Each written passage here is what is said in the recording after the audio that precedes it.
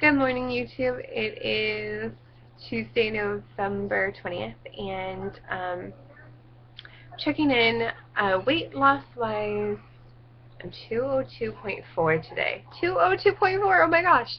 So it's so exciting to me to think that like yesterday was 204.6 blah blah blah, and now I'm 202.4. Like, it's amazing. So I'm gonna try to duplicate what I did yesterday today. Having my coffee, and I'm out of berries, but I'm going to have 2 clementines, which is about the equivalent of the amount of berries I ate yesterday, calorie-wise. And what else? Caitlin does not have a hernia. Yay!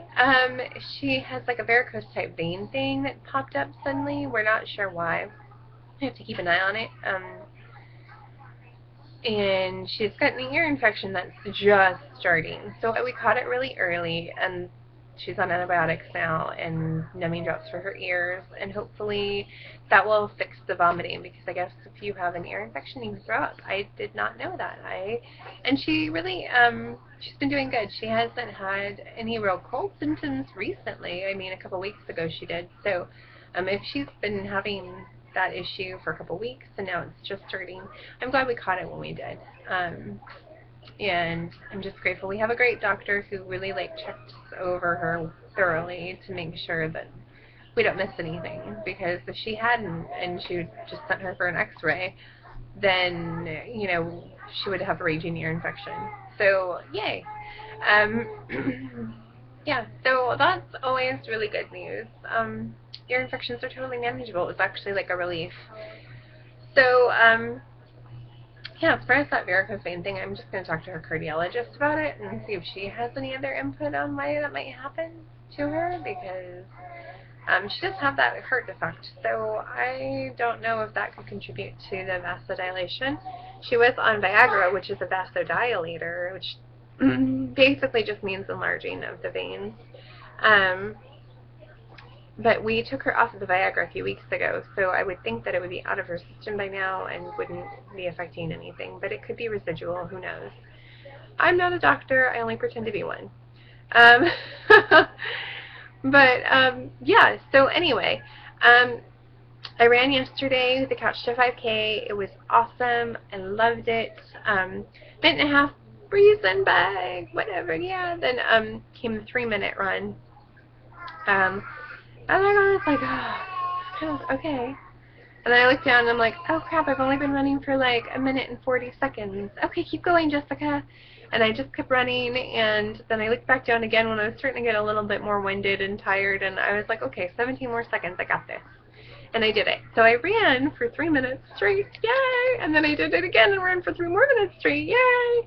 I know that probably sounds really stupid to somebody who's fit and in shape, but for a fatty like me, it's really not that bad.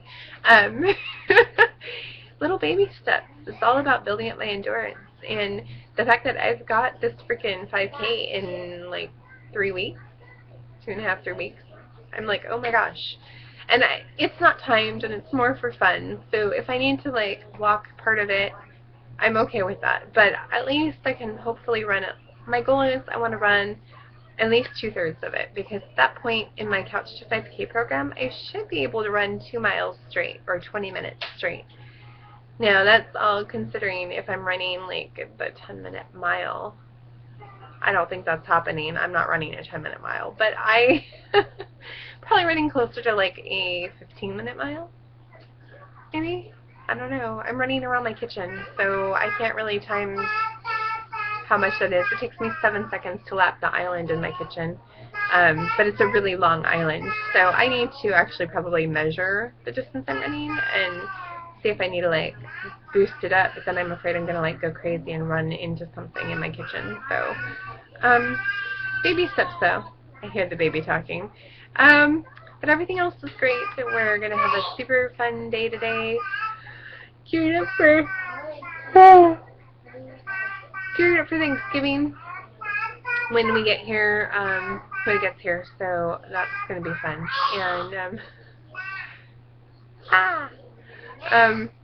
And And that's about it. I'm going to have coffee again today and 2 clementines, which is about 70 calories, which is about the equivalent of the berries I had yesterday for breakfast. And I'm trying to recreate what I did yesterday, minus, of course, the Starbucks. I'm going to have to figure out something else to do for that kind of calorie count, 270 calories. So it'll probably be my meat, and I'll have to have some kind of vegetable.